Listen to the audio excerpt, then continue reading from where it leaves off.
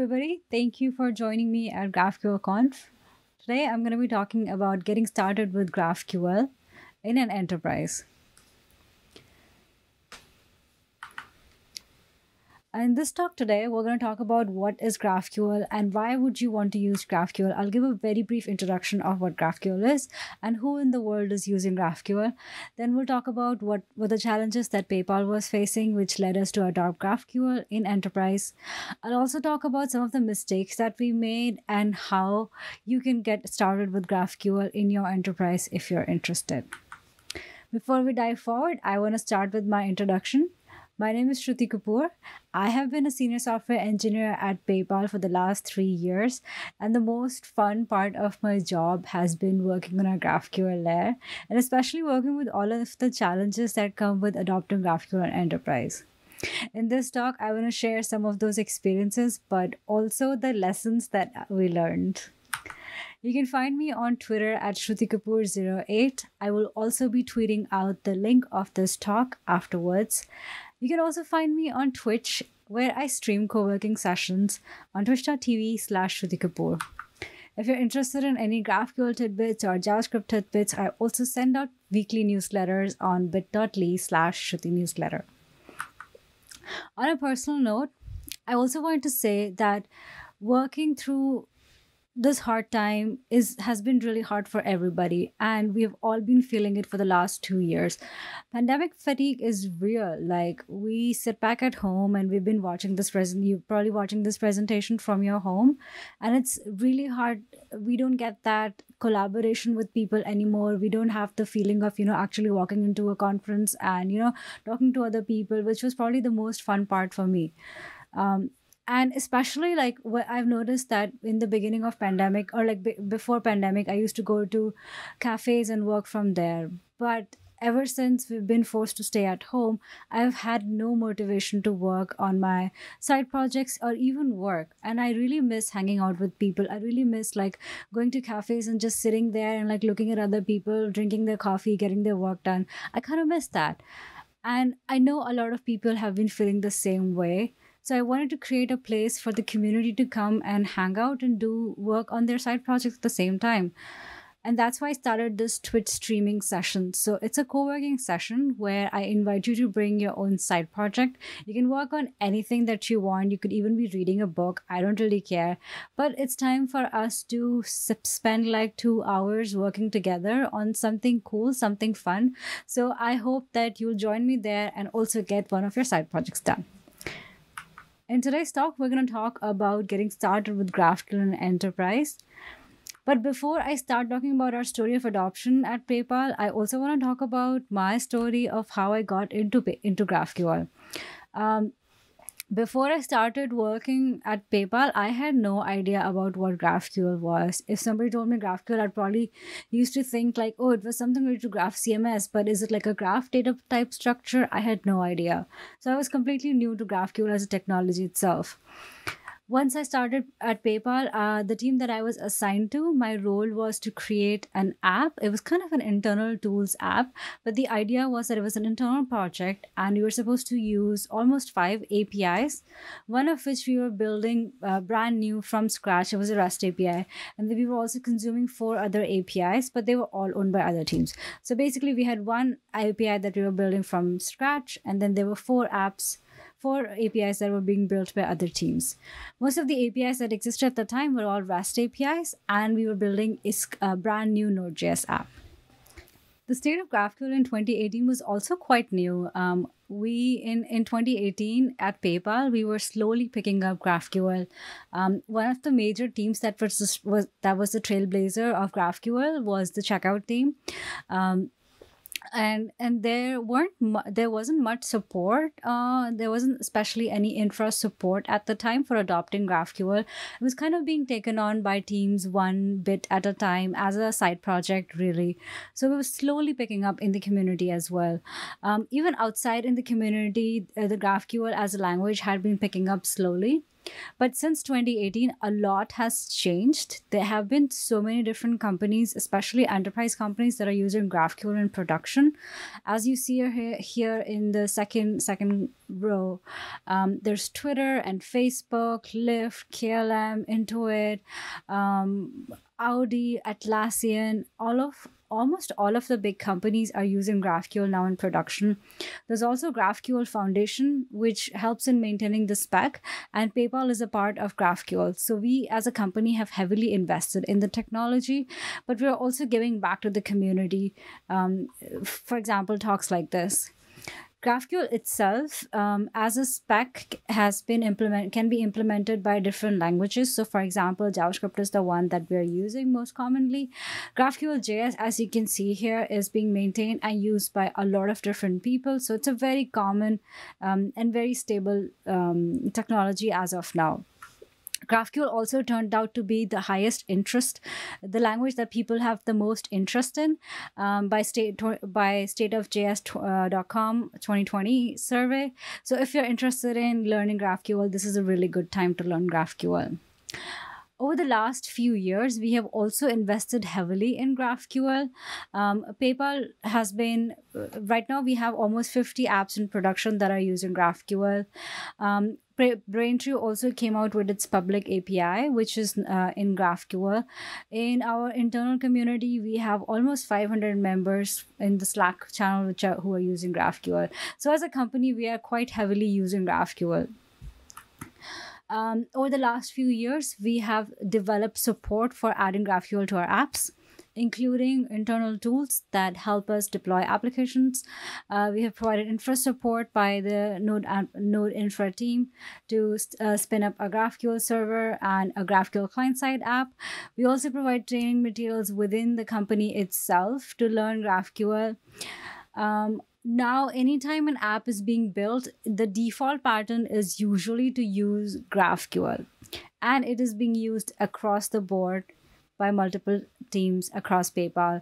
For example, the checkout team, the payments team. I want to talk about some of the reasons why we decided to adopt GraphQL as a company. And to talk about that, we should talk about the challenges we were facing at the time. So initially, all of our APIs were REST APIs. One of the biggest things that we were noticing was that we had so much data that we were fetching from our REST APIs, especially APIs that were being used only for internal work. There was so much data that was being coming, but we weren't really using all of that data. So a lot of the data was actually being sent that nobody else was consuming. So we had a big overfetching problem in our client-side apps. We also noticed that to get data from one endpoint, we would have to make multiple round trips before just to get to that endpoint. For example, let's say that we are trying to get users' profile information. Maybe there's an endpoint called /user profile. And maybe that endpoint accepts like a ID or a username. So just to get that ID, we'll also have to make another REST call. So as clients, we had to first figure out where can we get those parameters. So like where can we get those IDs? Where can we get those usernames? So this way we were making a lot of round trips as client-side apps. Another problem that we noticed is that whenever we would send out an update, the clients that were already integrated with a certain version would not get that updates because maybe we updated it to a new version. So they would have to basically reintegrate their app into a new version of the API. So if they were integrated with a previous version, like a V2, they would not get our updates. So it was hard for us to keep our clients updated. Another problem that we noticed was that because our developer APIs were being built by different teams across the board, sometimes even the same field would be named differently. So there was a very different integration experience. Maybe something was called ID in one and it was called something else in another API. So that became really hard for people to integrate across different APIs across the board because it was providing a very different integration experience. The documentation would be different and some of the APIs would use a different API naming convention. So it became a really difficult integration experience to integrate with multiple APIs across the board. So, when we were looking for a candidate, it became important for us that the candidate not only help us solve the challenges, but also provide us some things that we were looking for the right candidate. We did one of the biggest things that we wanted the API candidate to do for us was provide us freedom to use any language that we wanted, plus also provide freedom to the client to use any language they wanted. So the freedom of tech was an important factor for us. Another important thing that we wanted our new technology to provide us was the freedom to choose any language, any programming language that we wanted. For example, this was really important when we were building the Braintree SDK or the Braintree API. We didn't want to have to convert our SDKs to different languages depending on the client or the server needs. We wanted to provide one specific API that anybody could use, and that's why GraphQL became an important factor when you wanted to build like a unified API or a single API that multiple merchants could use.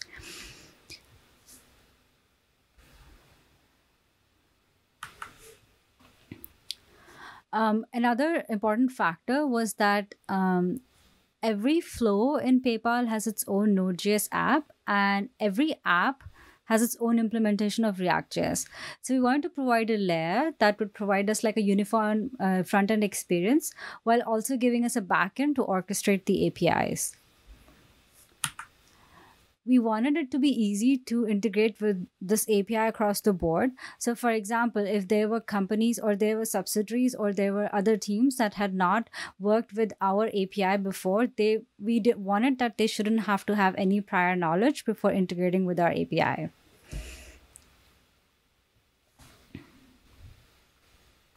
And this became really important when we were using this technology, when we were building a unified API to build identity apps, because we wanted to be able to integrate with identity API without having to have prior knowledge of what else is required for PayPal domain. At the same time, we also wanted detailed analytics because we wanted to understand what is all the data that the client is fetching, because we had a problem of overfetched data. So we wanted to make sure that we are only sending exact information or only that data that is being useful to the client. And so one of the common things that we started hearing across the board or started noticing amongst our developers was that anytime we'd send out a new feature or a new update, a common conversation we would have is a developer on the team would say that we need to add new data. But then the question we'd ask ourselves is, should we add it as a versioned API? Adding a versioned API is usually a good approach if we have any breaking changes. But the problem is, what if we add a versioned API, but the client who's already integrated with the older version doesn't want to reintegrate, or still wants the update but doesn't want or we don't, like, how do we provide that update to them without having to reintegrate? That was a problem with the versioned API. Another option is that if we do need to ask for more data, how do we send that? Or how do we ask for that? We could probably create a new endpoint. But do we create a completely new endpoint, or should we add like a query param to an existing endpoint? But then what happens to the existing endpoint? Are we just populating our existing endpoint, and are we just polluting the existing endpoint by adding multiple query params? Adding a new endpoint or adding query params helps with people who are already integrated with a certain version. But then there's always all these trade-offs we're making whenever we are adding a new endpoint. And so GraphQL turned out to be a candidate that would solve all of those problems for us. So some of the reasons GraphQL seemed really enticing to us is because we have the concept of one endpoint. So we can push as many updates as we want. We don't have to add any query params. We don't have to add any new endpoints. So we can add as much data as we want to our GraphQL endpoint. And because everybody would be integrated with the GraphQL endpoint, we don't have any versioning anymore. So the updates are delivered as and when they are ready and as and when the client is ready to integrate with them. One cool thing about GraphQL is that it provides you field, because every field has a resolver. That means we can have field level instrumentation. And so that became really important to us because now we could add and deprecate fields as we needed to. And with GraphQL, because the client dictates exactly the data they want and how much data they want, it became easier for us to fetch less data from the endpoints. As a developer, we were really excited about GraphQL because all of the tools that GraphQL empowers, like graphical, playground, that made it really easy for us as developers to check out to explore the API, but also fire up request at the same time. So it became really easy for us to see what's going on in the API without having to switch like multiple different windows or without having to even switch to multiple different apps. And because we have to talk about schema before we start developing, it's kind of like a contract that we need to establish between teams. It made sure that we were talking to our backend teams, to our UX designers, because the UI now started powering our schema. So we started developing like these UI powered schemas, which were powering our UI apps. So that meant that we increased the collaboration between our teams. We were talking to our backend engineers, we're talking to our front end engineers, and to our UX developers. And that helped increase collaboration across the teams.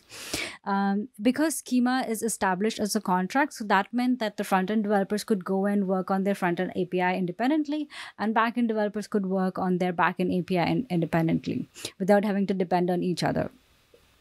So as developers, we really like GraphQL because the productivity tools that it provides made it much easier for us to explore our APIs, and also file requests at the same time, which was probably my favorite part.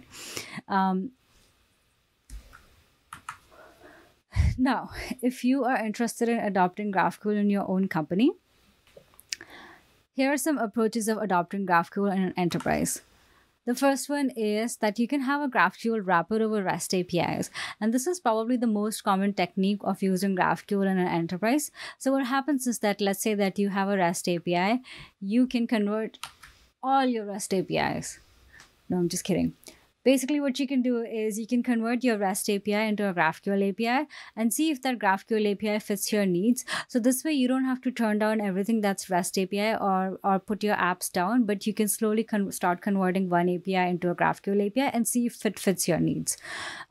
This is also really good for cases where in enterprises where most of the APIs are built in REST API, but we need kind of like a UI-powered API or a UI-driven API to consume those downstream APIs. So in that case, that facade, that gateway layer can be the GraphQL layer, but then GraphQL in turn talks to multiple different REST APIs at the end of the day.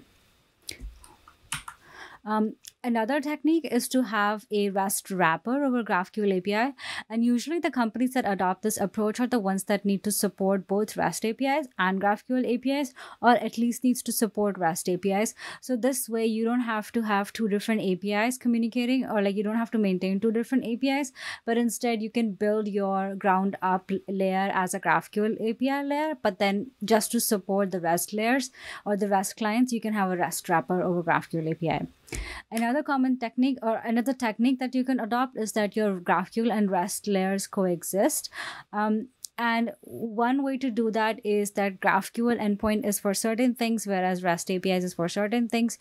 One way to divide that is by different market segments. So if you think that one market segment makes more sense to be a UI-driven approach or a GraphQL layer, then that can work at the same time as your REST layer. So some business logic can live in GraphQL layer, some business logic can live in REST layer. So those are the three different approaches of adopting GraphQL in an enterprise. Let's talk about how we started fitting GraphQL at PayPal. When we started plugging GraphQL in API, we wanted to start experimenting with our existing APIs. And we wanted to pick projects that had relatively low impact. So that's why the project that I started working on in GraphQL was a really good candidate for trying out GraphQL, because it was a project that was an internal project, but also had very low impact in terms of customer impact. So we had the room to kind of like play around with GraphQL and experiment with GraphQL. So that's why kind of like that try first app would be a really good approach. Another way that we thought of adopting GraphQL is also by building standalone APIs. So these are APIs that were being built for the very first time. And so what we started doing was, if a new API was supposed to be built, we would build it in GraphQL and see if we could consume it that way. Another way to have a GraphQL coexisting with REST APIs is again to orchestrate existing APIs as GraphQL APIs. And this was specifically helpful for teams that were more front-end heavy. At PayPal, there were two main approaches that we took to adopt GraphQL. So the main trailblazer, the guiding light for us was the checkout app, and the app that I was working on was the merchant app. In PayPal, the checkout app is the one that has a big GraphQL layer, and it incorporates or it orchestrates existing existing REST APIs, but also any new business logic that is being built is also within that GraphQL layer. This GraphQL layer is being used by multiple different teams within the checkout app. Another approach that we also have in multiple other teams is the approach that we had in the merchant app, which is GraphQL kind of comes out to be as this pure orchestration layer. And this is specifically useful for teams that are just consuming APIs, but they are not going to be like writing to APIs. So it's kind of like a get based or like a post, just a post based, I guess just a get based app. So these are apps that are they don't own their data, but they're just going to be like getting and putting the data. And in this sense, GraphQL can also become like a really good orchestrator. So GraphQL basically like proxies the requests that are supposed to go to REST API endpoint. And this becomes really useful, especially when you're talking to multiple different APIs. So I talked about the first kind of like the first app. I want to talk a little bit more about that first app. So we were creating a new internal tool. So that's why the impact on the business was very small. But one of our biggest goal was we wanted to reduce the data that we were sending to our client side app. So our first app was kind of like a client app. We built a React.js layer. Our goal was to reduce the data that we were sending to this layer. And so what we wanted to make sure is that we didn't want to add any additional library if it wasn't needed, but also we didn't want to fetch any additional code if it wasn't needed. And so that's why GraphQL became like a really good candidate, because with the help of GraphQL, we were able to get rid of our Redux state management library. And even though GraphQL is not a state management library, but just with the help of adding, of like removing the code that we were actually sending to our REST API or to our React layer, we didn't have to store and format all of that data on the client side. So that basically meant that our network requests became really fast. And so anytime on load, if we didn't have to, we were not actually storing our data on the state side as well. It was an internal tool where we were just like fetching the data and like letting the user add inputs and posting the data. So we had very light state management needs, and so we totally got rid of our Redux layer. So this way we were able to shave off extra libraries from our app. We also knew that because we were consuming multiple different APIs, GraphQL was really good because GraphQL works really well as an orchestration layer, and so GraphQL became like a really good candidate that we can use for an orchestration layer.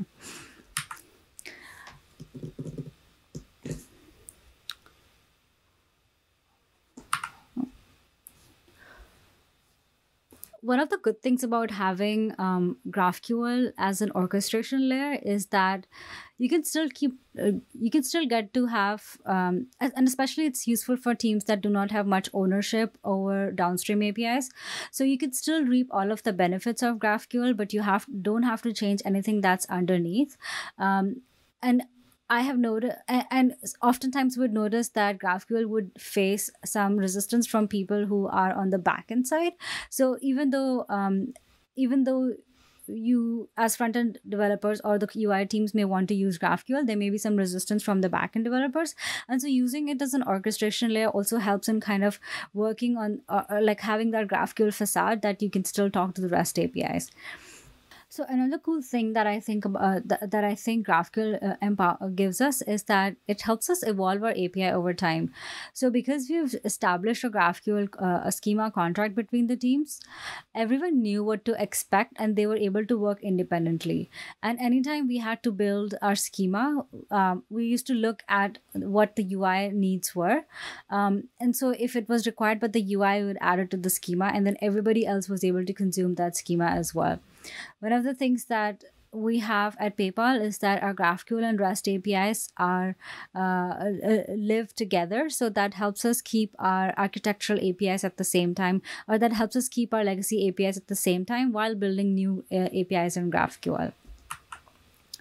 So our current adoption approach is that most of our frontier applications are now moving to GraphQL, and GraphQL has become kind of like the UI default pattern for building apps, or a default pattern for building UI apps. Our mid-tier applications are now starting to move to GraphQL. We are facing some hesitancy and some resistance from our backend teams, but that's okay because as long as we're still able to consume GraphQL, it's okay. We don't have to boil the ocean. Most of our teams currently have their own GraphQL endpoints, so we're kind of adopting GraphQL on a team-by-team basis, but we are also moving towards a federated OneGraph approach as a company. So, how GraphQL helped our two main goals. The first one was the performance and sending less data to the client. And GraphQL helped us because the clients actually determined and owned how much data they wanted. So they had the power of asking for as much data as they need. And because they didn't have to format any of the data anymore, because they asked for the exact shape of the data, they didn't have to have any client-side formatting of the data, which helped them remove any additional code and libraries like Redux.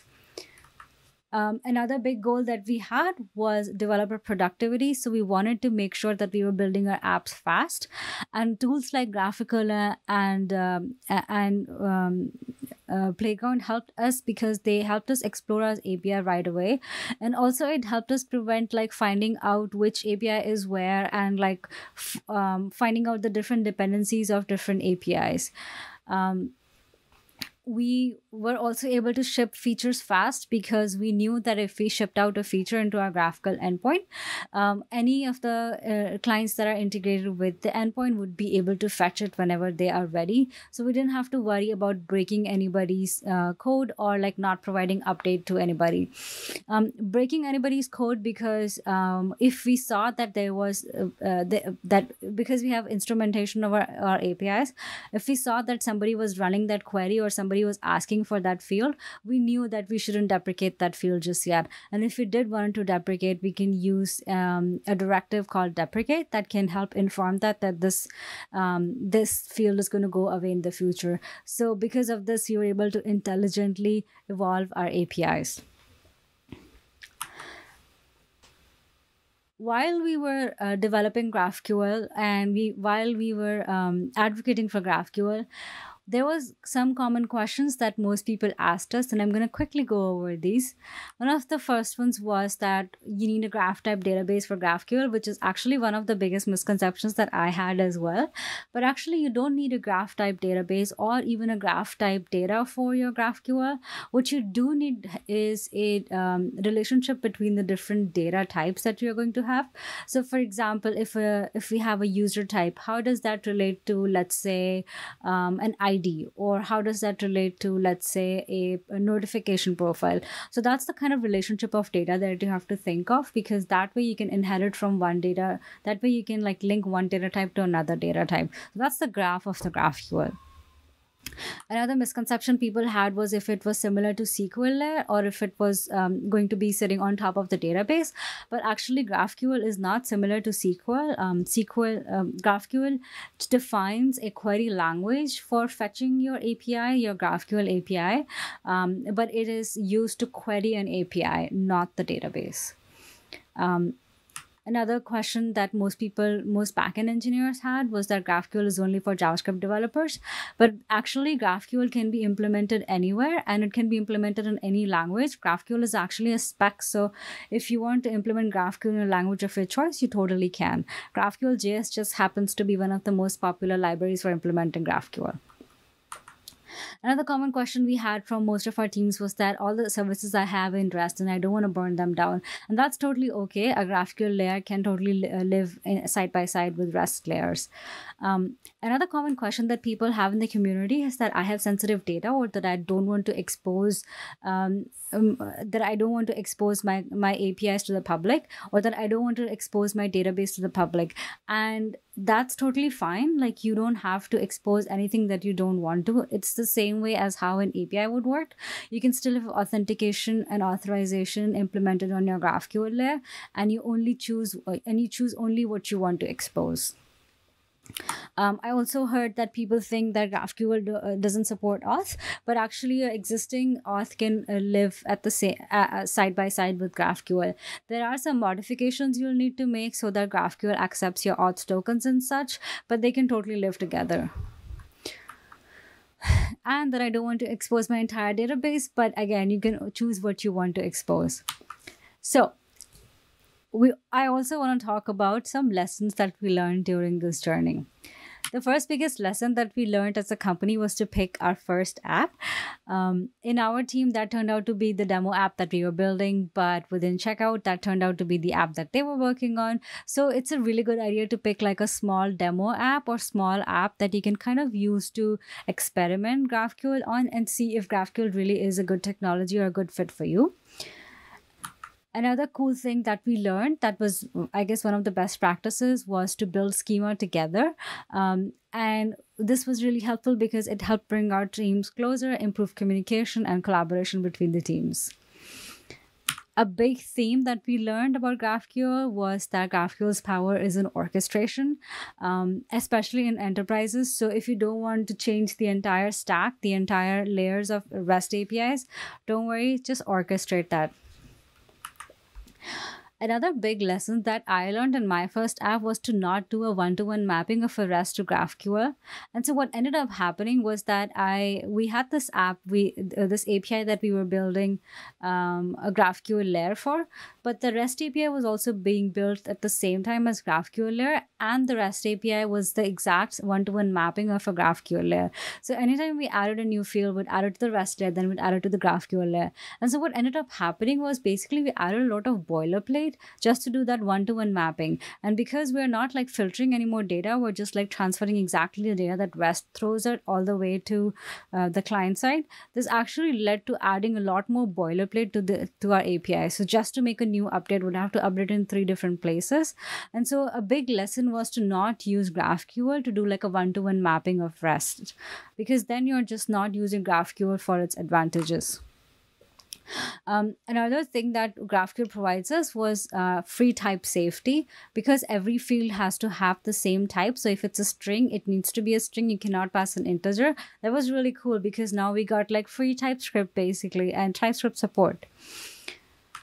But word of caution before you start adopting GraphQL, your GraphQL API will only be as performant as your slowest endpoint. Oftentimes people have a misconception that GraphQL magically improves performance, but it doesn't. If your orchestration layer is consuming an API that is very slow, GraphQL will still be slow. Some of the challenges of GraphQL that we faced in our company were, especially a big challenge was caching and error mapping, which is actually still a challenge with GraphQL. So basically what happens is that GraphQL sends everything as a 200. And if you need any validation errors, or if you need to show or have a different business logic for different types of errors, for example, 400s, 404, 500, you'll actually have to do some parsing of the error object that GraphQL sends back. And for one of the apps we were doing, we had to do like really low level, field level mapping of the errors that we were seeing. And so that made it really hard to work with GraphQL, because because everything is a 200. So we'll have to like dig deep into the GraphQL object, into the error object, to find out exactly what error is being thrown, but also which field it was being thrown for. So there are some problems there. The other thing is that when you don't know exactly what schema you need, or when you don't know what query a client could fetch, that could be a problem. Because you need to know the schema upfront for GraphQL API. So when you have an unknown schema, it becomes really hard to have this exhaustive list of types and queries and mutations that your GraphQL can support. Um, we are also facing some challenges making a one graph across our teams, because we all have different GraphQL endpoints, and we are all in different stages of our GraphQL adoption. So creating a one graph with multiple smaller teams and smaller graphs has been a problem, because now we have to think about who's going to be on the graph, who is the right candidate to be on the graph, and things like that. Next steps for you, if you want to start adopting GraphQL, is first assess what are the current architecture problems that you are facing in your company, and who is the API developer and consumer. And if you have any company specific items, for example, authorization, any tools that you're using for analytics or monitoring, and if you do introduce GraphQL, where do you plan to fit these in? Another important thing to think about is, are you building everything from ground up, or are you going to be orchestrating everything or wrapping everything? How will you enforce standards, and how will you how will you train your teams? The other thing is, especially when you want to convince leadership, is how do you measure success? Would it be based on the performance of the app, or developer productivity, or time to market? So all of those are really important things to consider before adopting GraphQL. So if you do want to adopt GraphQL, a big way to prepare yourself would be to do a similar exercise of figuring out a small app that you can kind of try GraphQL on. Once you feel that GraphQL is a good technology for you, set up a standards team that will help to solve some of those problems, some of those infra problems you may have. That will help you incorporate some of your existing tools like analytics and authorization and things like that. Set up some training resources for your teams to adopt GraphQL, and determine how you're going to scale. So how are you going to share knowledge between the teams, and how are you going to advocate for adoption? Also, there are tons of libraries out there that can help you overcome some of these problems. So for example, Apollo Federation helps in creating a one graph. So that's so also explore what other libraries you can use. So do an exercise of build versus buy. Now, if you do want to sell this to your team, I would probably focus on the collaboration between teams, and how GraphQL helps in improving communication between teams. And to convince your developers, I'd focus on the tooling and the dev productivity. I'd also recommend having an incremental adoption approach in adopting GraphQL. Cool thing about GraphQL is that it doesn't have any versions, so everybody gets all the updates that you want to push. And it's very similar to JSON, so it's very easy for developers to understand because the syntax feels familiar. I'd also recommend getting your architects and your domain experts on board, so they can truly understand the problems that GraphQL is trying to solve, and that whether or not it's a right fit for you. Now, to wrap up, I would say that GraphQL is here to stay, and it is becoming more and more popular these days. So definitely pick up that technology if you're interested. But at the same time, no technology is perfect. So GraphQL has its challenges as well. So think about whether GraphQL would be a good fit for you before you get on board the hype train. And if you do consider GraphQL, definitely get involved with the community, because the community has been building lots of great resources and lots of great tools to help the adoption of GraphQL. We do have blog posts that we have published. Mark Stewart from our team has published a GraphQL blog post on our Medium blog. You can find it on medium.com/PayPal Tech. Success story for PayPal checkout, where we talk more in detail about the checkout side of our GraphQL adoption and the app that was a guiding light for the rest of our company. I'll also have a blog post coming out soon talking about our adoption of GraphQL in the enterprise. So do check it out at medium.com/PayPal Tech. There are so many other companies who've gone through the same journey as us, and there's lots of blog posts out there, but these are the two that I really wanted to highlight. At the same time, Mark Andre's book about production ready GraphQL is gold standard, so definitely give that a check. With that, I want to say thank you so much. Again, you can find me on Twitter at ShrutiKapoor08 or on Twitch, or you can subscribe to this newsletter to get more updates. You can find all of these slides on this URL, github.com/ShrutiKapoor08/talks. I will be publishing this talk there. Before I leave, I want to send one final dev joke.